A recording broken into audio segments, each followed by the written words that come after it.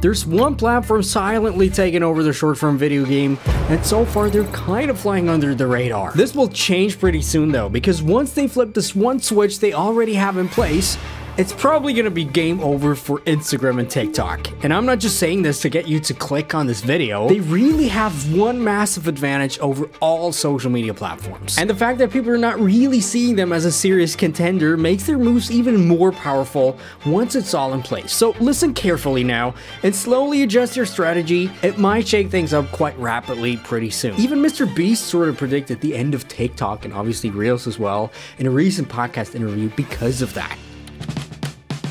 I recently asked you guys whether you'd rather have 1 million on TikTok or 100K on Instagram, and to my surprise, the results were pretty clear. Digging a little bit deeper though, I did find out that especially creators with a little bit more traction do tend to stick to the platform that generates them more money directly. So, you know, talking about in-platform monetization.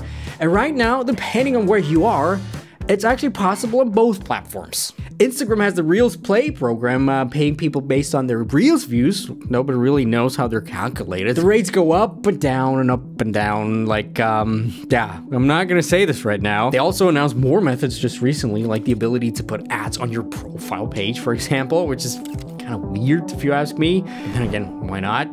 The only issue with this whole monetization thing is the whole thing's just available for creators in the US, not even Canada. But if you're in the US and if you manage to get a decent amount of views, it's actually not that bad. You know, I just recently talked to somebody writing an article for the New Yorker magazine, and he told me there's plenty of creators sort of exploiting the algorithm, getting a crap ton of views with some very low effort content. And they make between 10 and 20 grand a month just from this Reels Play bonus program. Same thing with TikTok, by the way. We got the Creator Fund where rules are a little bit more clear. Like, you've got to have at least 10,000 followers and at least 100,000 views a month. And the payout depends on the amount of engagement you get, the authenticity, you know, not just the views, and just stuff like that. And it's available in a lot of countries around the world. You know, they also have a 50-50 revenue split program called TikTok Pulse, but only for the top 4% of creators. So not for us, almost not for anybody out there watching, probably for nobody watching this video. And even then, it wouldn't help you a lot, because here's what Super Saf got for about 25 million views on TikTok. Yeah, pretty good, right?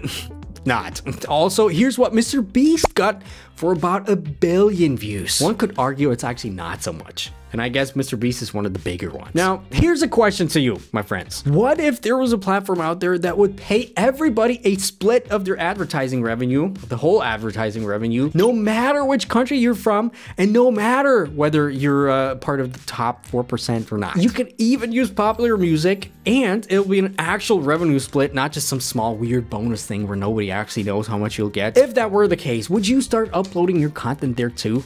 Would it make, let's say, a bit of a difference if you suddenly just started making $50 to $100 extra each month on this platform, you know, sort of predictably? And I guess a lot of people would be interested, especially smaller creators. And now you're gonna be like, well, how could that even be possible if TikTok and Reels are the big players in the short form video game? No other platform has the potential to come close, right? Welcome to YouTube Shorts. You probably sort of forgot about them. And even though right now they are behind TikTok and Instagram in terms of viewership and the whole interface and everything, that might change pretty fast, because they just announced that they're gonna turn their YouTube partner program on for Shorts creators in January, meaning a 45 to 55 revenue split. People are a little pissed because of the 45% number they get, but apparently this comes because you can also use popular music and the artists need to get paid as well. I can see you're still not fully convinced, but let me explain you. In 2021, YouTube generated $28.8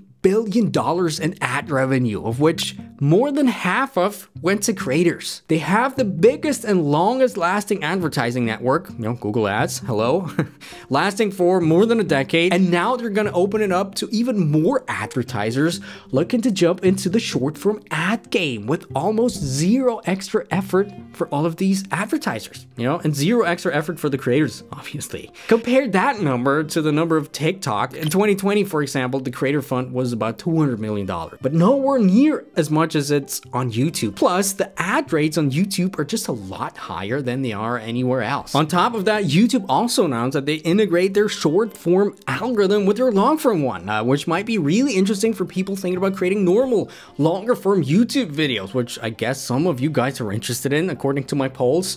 And yeah, expanding their brands from short form to long form, you know, talking about building a relationship and lots of other things. One thing that's really been lacking on TikTok especially.